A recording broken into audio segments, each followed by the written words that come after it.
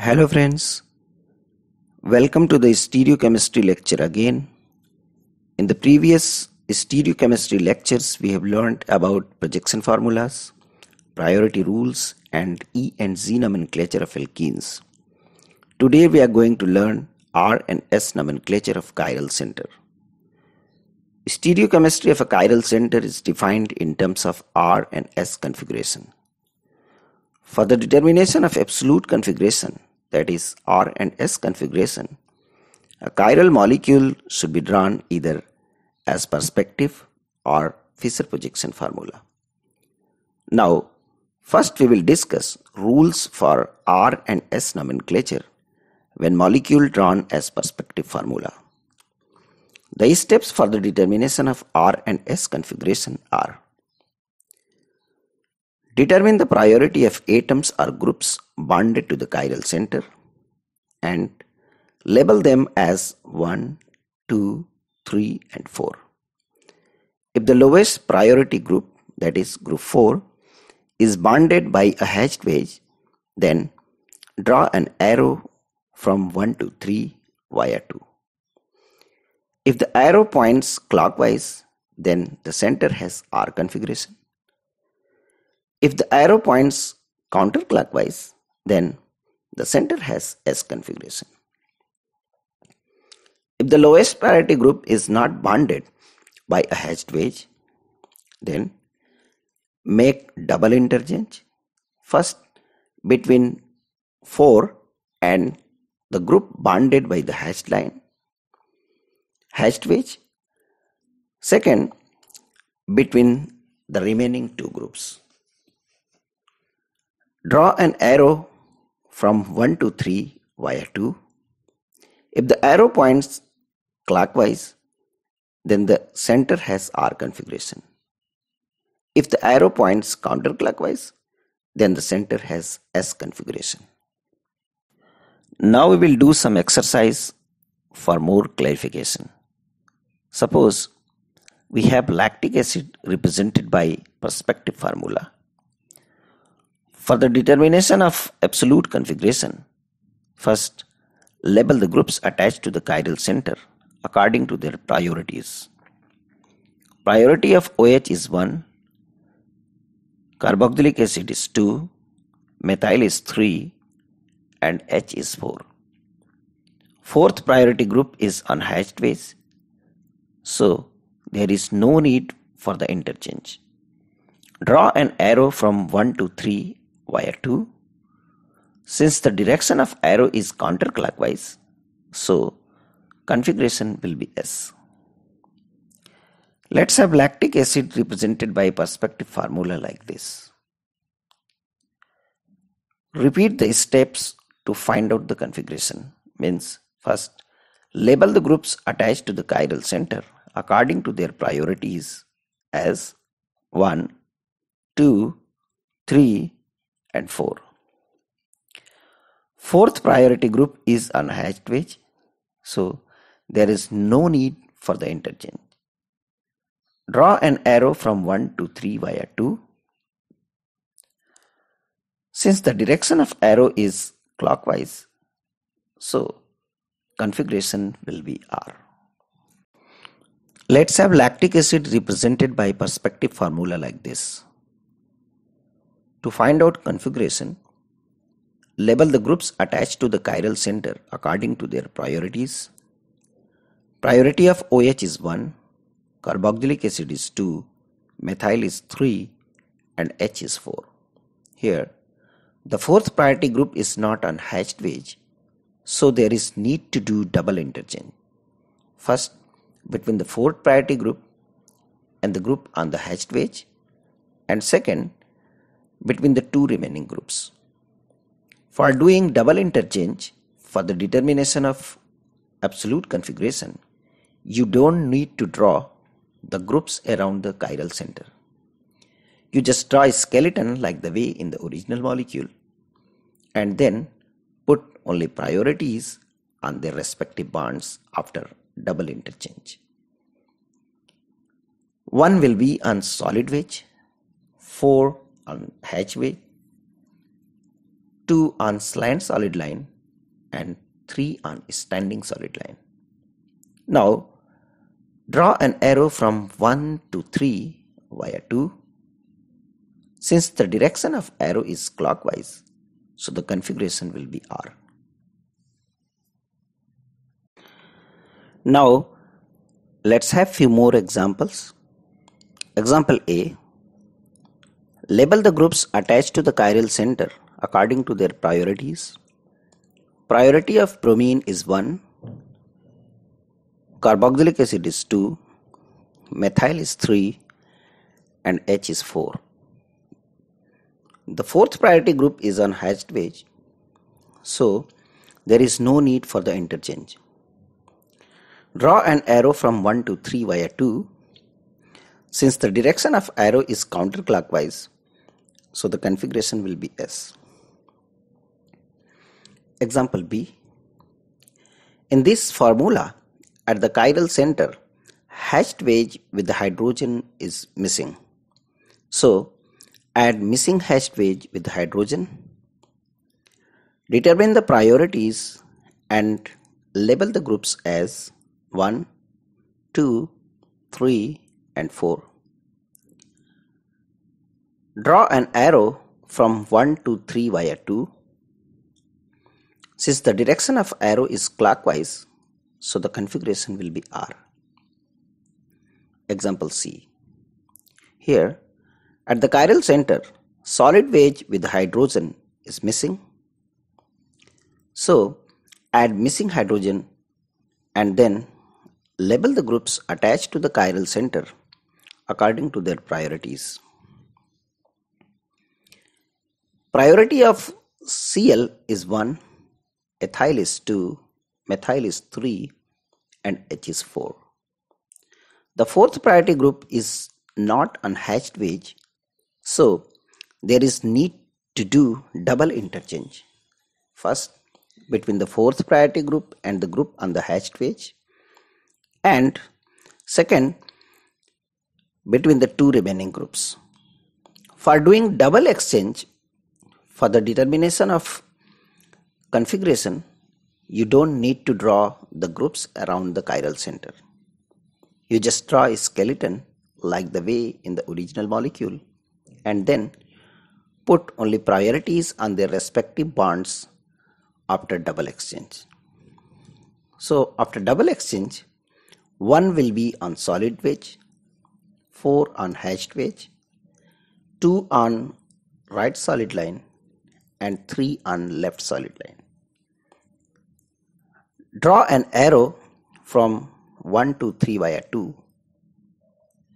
Since the direction of arrow is clockwise, so the configuration will be R.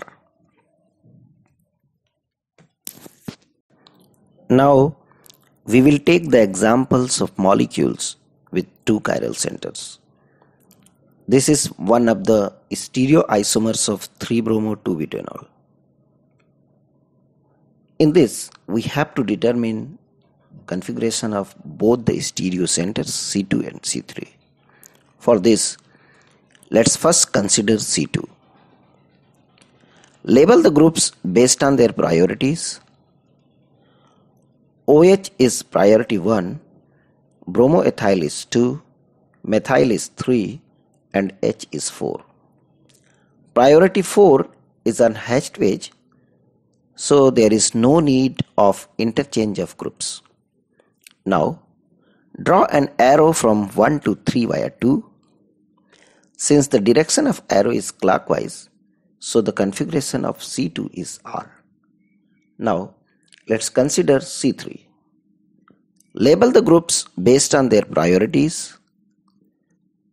Bromo is priority 1, hydroxyethyl is 2, methyl is 3, and H is 4.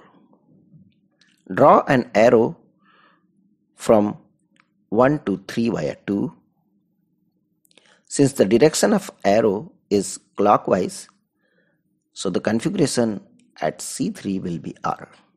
Thus, we can name this molecule as 2R, 3R, 3-bromo-2-butanol.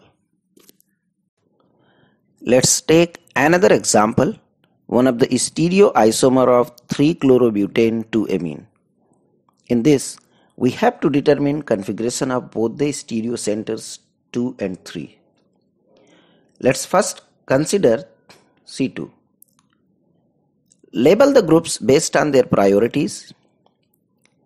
NH2 is priority 1, chloroethyl is 2, methyl is 3, and H is 4. Priority 4 is on hatched wedge, so there is no need of interchange of groups. Now, draw an arrow from 1 to 3 via 2. Since the direction of arrow is clockwise, so the configuration will be R. Now, let's consider C3. Label the groups based on their priorities. Cl is priority 1, aminoethyl is 2, methyl is 3, and H is 4.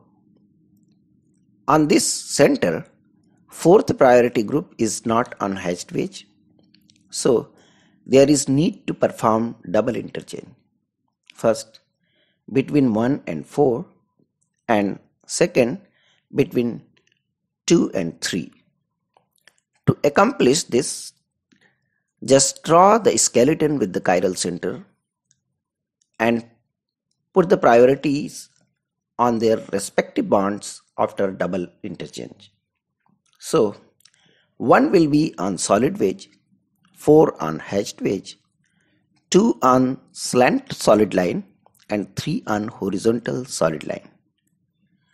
Draw an arrow from 1 to 3 via 2. Since the direction of arrow is counterclockwise, so the configuration at C3 will be S. Thus, we can name this compound as 2R3S 3-chlorobutane 2-amine.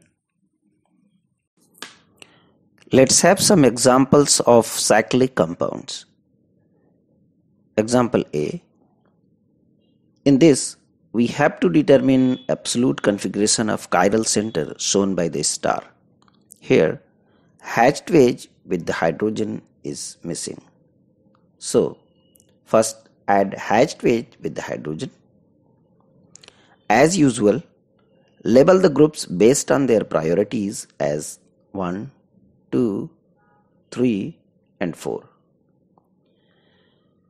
The fourth priority group is on hatched wedge, so there is no need for the interchange of groups. Draw an arrow from 1 to 3 via 2. Since the direction of arrow is counterclockwise, so the absolute configuration of this molecule will be S. Example B. In this molecule 2, the hatched wedge with the hydrogen is missing. So, add hatched wedge with the hydrogen. The priority of the groups around the chiral center will be 1, 2, 3, and 4. Fourth priority is on hatched wedge, so there is no need for the interchange of groups. Draw the arrow from 1 to 3 via 2. Since the direction of arrow is clockwise, so the absolute configuration will be R.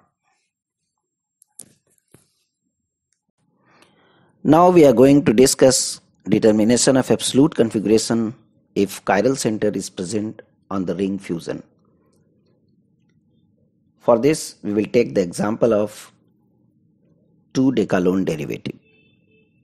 There are two chiral centers 4A and 8A. For the determination of absolute configuration of 4A, first label the groups attached to the center according to their priorities as 1, 2, 3, and 4. In a perspective formula, two groups are on solid line, one on solid wedge, and one on hatched wedge. Now, make a flying wedge skeleton with one center. Fourth priority group is on solid wedge. So,